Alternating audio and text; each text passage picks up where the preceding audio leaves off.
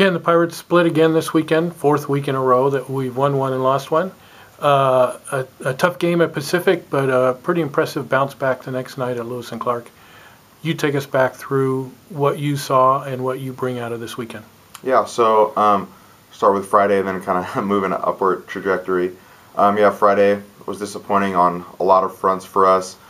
Kind of just a wake-up call as far as, hopefully not just the last 4 games of the regular season that we know we have, but as well building into the future and knowing what, physical, aggressive play looks like in our conference and what it takes to be successful, even though, we played a Pacific squad that was down, 2 or 3 key players for them.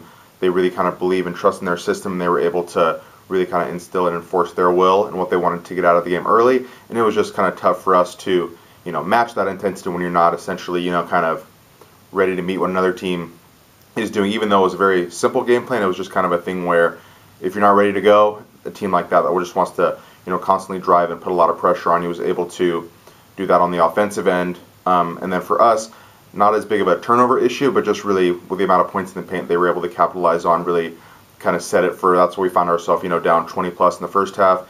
Ended the first half on a positive run, and then just weren't able to kind of, match that intensity after we really did know what it took. And then kind of building off of knowing what it took Friday, Saturday we came with a lot more focus.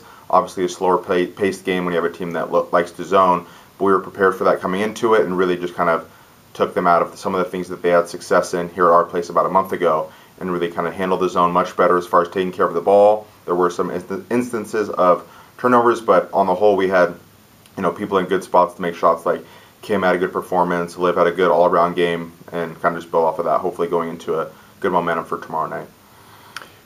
Before we talk about tomorrow night's game and this week, the Pirates still in the hunt for a conference tournament spot. How much is that on the mind of this team, and is that something that's really a motivator going into these last 2 weeks? If you need motivation, then there it is for you. I think for the players, some of them it's just like, especially the seniors, every game has really mattered to them. I think for quite a stretch now, I really just think it's like taking every game individually and knowing that, obviously, like you mentioned, the splits, we wanted some of those to be some of the sweep weekends like we've talked about in some of the past versions of these.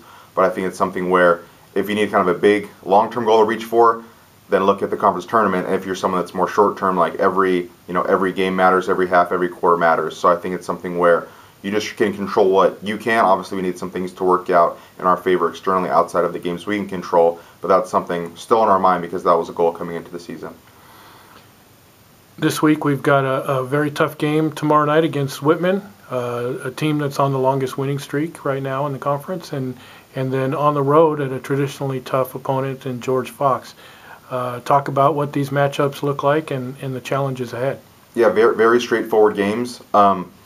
Like you said, Whitman's on a really good roll right now. After that, loss, they got tripped up against Pacific at their place. They've been on a good roll, obviously, and we know that it's a simple game plan. They're a team that's not very deep, but they have experience through the course of just this season, as well as players that have experience in their past really successful teams as well. So just knowing that there were some key mistakes that got us in trouble as far as just taking care of the ball early down in Walla Walla and then just not being able to execute some of the simple half-court stuff. So hopefully, now that we've seen and lived it, we can learn from, more of the film from that first contest and kind of shore up some of those things. And then playing against the George Fox team down at their place this Friday evening, and knowing that they're also playing better than they did kind of that first round through conference, and they're also in the hunt. I think currently they're in the 5th spot trying to get in. So every game matters, equally. There's a lot of desperation and urgency on both sides when we get to Friday, but we know that Fox is going to be coming looking for revenge after a game where they probably felt like a few things bounced differently, a few quarters turned differently. They have a different record as well. So we just know take one game at a time, and it's just like you're still looking to just build off that momentum and get back to 2, 3, 4 game win streak.